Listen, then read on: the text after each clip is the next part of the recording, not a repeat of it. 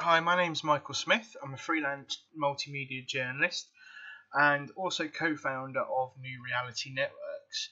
So today I wanted to take some time to show you how to make your own 360-degree spherical graphics. It's a technology we've been working with for a while, but there's now a much simpler way to do this. So I wanted to share that with you as part of our ongoing project, New Reality Network, which is designed to kind of make the transition to 360-degree technology and VR a lot easier for you. So as you can see here with the cursor, I'm just going to move around this little image here, and you can see that we've created a 360-degree picture there.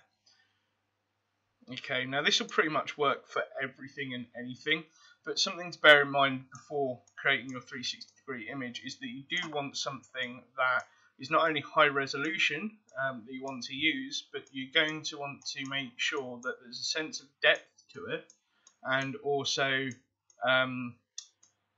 that there's this feeling of unlimited space, just so that it kind of fits. Now you'll have to excuse me for the space pun. I figured that was a brilliant graphic to use. So I'm going to jump right into this and show you how we do this. So if you actually go to facebook360.fb.com, you'll see straight away there's actually a whole Facebook group and lots of information about how you can mess about with 360-degree photos, how it all kind of works, the technical things from coding and stuff like that. It's a really useful resource, but yeah, to be honest with you, as useful as it is, it's really complicated, and what I'm going to be showing you is extremely simple in comparison. So on this page you'll find a link. I think it's slightly down the page. You'll see a link here, and if you click on that link, it will take you to some templates that you can use in Photoshop. So I've already got the link open here on the Dropbox file, and you'll see here there's panorama templates. So you've got different ones here, and you've also got equirectangular images as well for those that are working on artistry that might want to create some cool stuff. But the one that you're going to be focusing on here, really, to get started with, is this graphic here. So this is 6,000 by 3,000 pixels. The metadata is already injected into it, so all you simply need to do is download it. And as you can see in the bottom left hand corner, it's now downloaded that. I have a image already on my desktop, so we're pretty much good to go with it. So you'll see here. So all I'm going to do now is open this with Photoshop, and here we have the same graphic you've just seen. So the next thing I'm going to do is take a picture. Now I showed you the space one, and we'll keep with the space theme, and we'll do it slightly different because this one has this sense of infinite to it. So all we're going to want to do is stretch out the image over the template and place. Okay, so we now created our image here.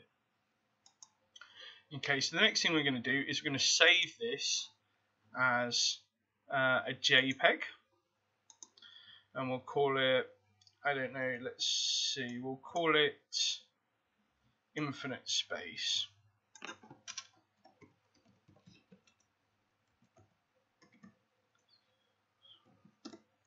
So there we are. So we're going to save that. Now you want to make sure that this is the highest possible image size, and you're going to want it at the maximum quality. Okay, so we're just going to click on OK, and that's now saved to our desktop. And if we refresh the page, we should see it here. So there we go, there's infinite space JPEG that we've just created. So now if I go onto my professional Facebook page here, and what we're going to do is we're just going to click on Facebook status, we're going to find that image on the desktop, which is infinite space, and we're going to say this is for test and how to video. Okay, so it's just taking a little while to upload because it is 9.2 megabytes in size. And you'll see here that Facebook is recognizing this as a 360-degree image. So there we go. So now it's processed. There's a couple of things we can do. So we can go into Edit 360-degree settings, and we've clicked to. It's already clicked to display as a 360-degree photo.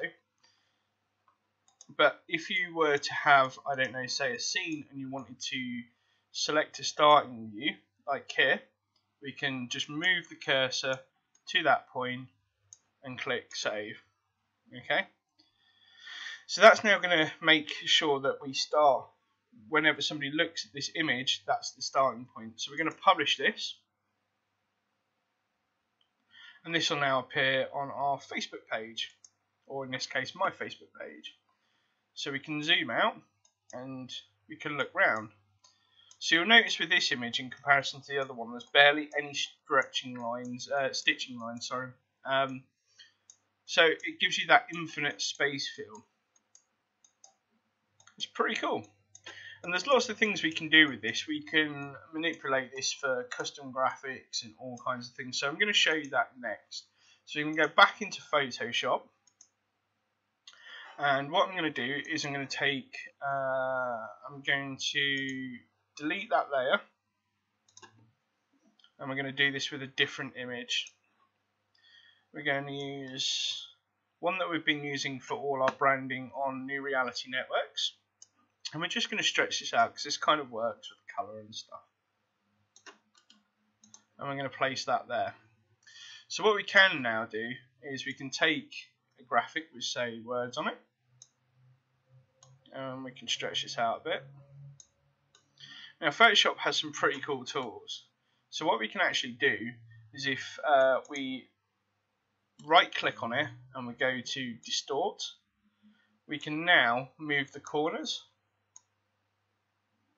of the image. So if we were to centralize this, we could make it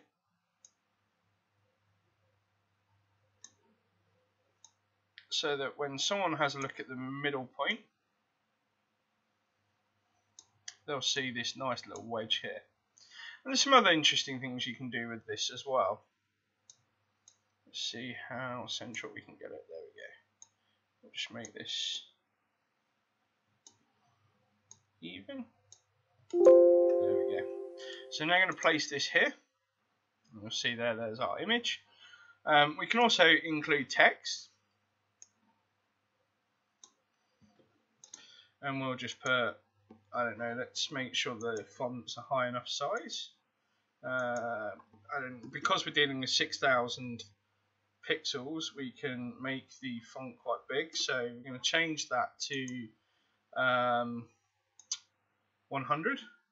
And we're just going to type in here, New Reality Network How to Video Test.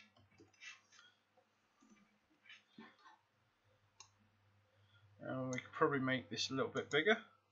So I'm going to try and increase that to about 150. Yeah, we can go a bit bigger. 170 will do. Okay, now we can move this around wherever we like. So we've got to bear in mind that we are dealing with a sphere here. So, and I'll just bring this up for you quickly. If we still have it, we don't. So you've got to bear in mind that this image is actually 4 parts, and they're all going to wrap around. So you've got one part here, and obviously that's mirrored as well. So I won't bog you down with all the complicated details, but the point is that this is a rather simple process, and you can get it to work quite easily for you. So we're going to save this again as a JPEG. And we're going to call this NRN Test Video Graphic.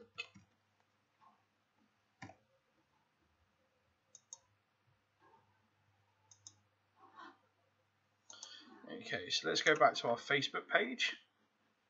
And we're going to load this one back in here. So let's just find it on the desktop. There we go. So we've got NRN test video graphic. And we're going to say test again. Test 2. So again, takes a little while for Facebook to load this up. And so now it's loaded up.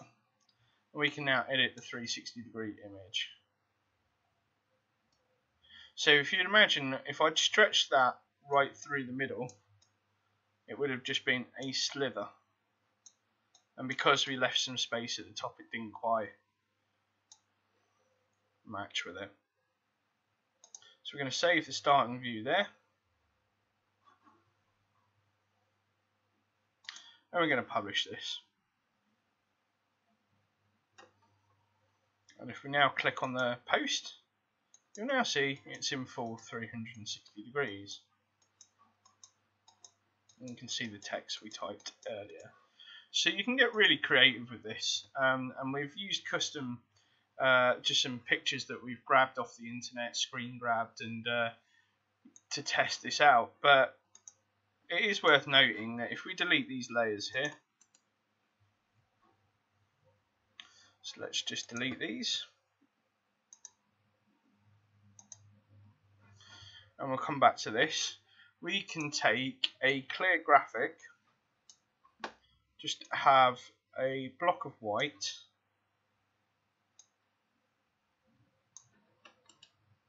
and now that's ready for you to do some custom graphics. Try a different approach. Let's do some text. So we'll say Mike. We'll make sure we change this to black. Mike is a journalist conducting 360-degree content tests. Okay, so as you know, Photoshop also has the ability to turn things into 3D. So we click on the 3D button, and obviously we've got our mapping there of the 3D plane. So we can move this up and down, and so as you can imagine, we can kind of give it that effect. We can pull it forward and out. So I'm going to move this down a bit.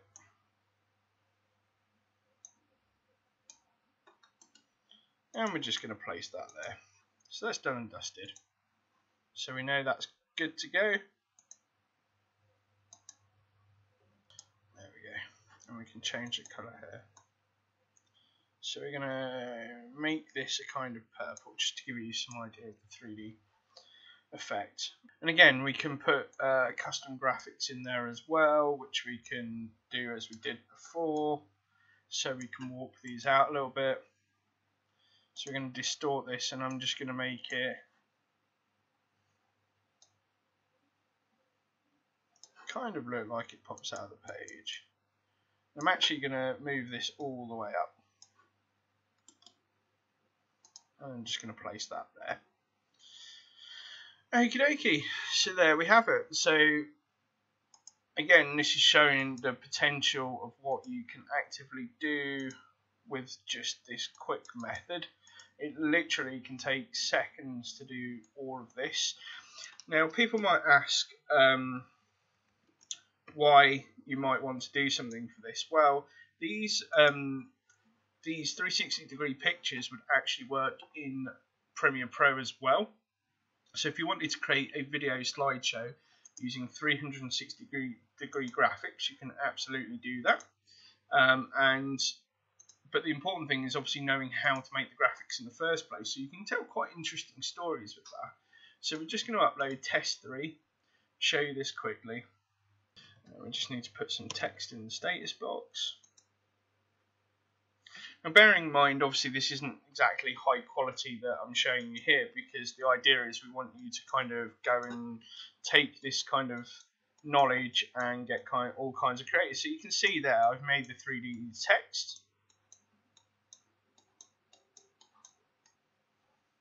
There's no stitching lines because we've used a white background, and it just all kind of wraps.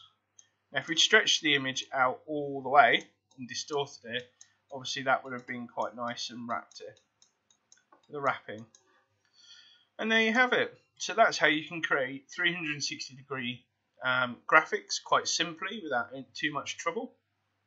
And obviously the idea is that we want you to experiment and get creative with these things. So if you do have any questions, obviously please do keep watching this video back. It is on our YouTube channel. It will also be on our website, and there'll be a written guide for this video as well. So thanks for watching, and be sure to keep an eye out for more how-to videos in the near future. You will find them on our website.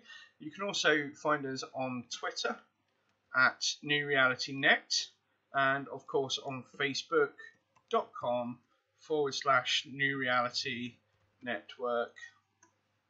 And give our page a like and subscribe, and you'll be able to see all the great content we do on there, and find out for yourself how to make 360 degree VR content. Thanks, and keep tuned to New Reality Network.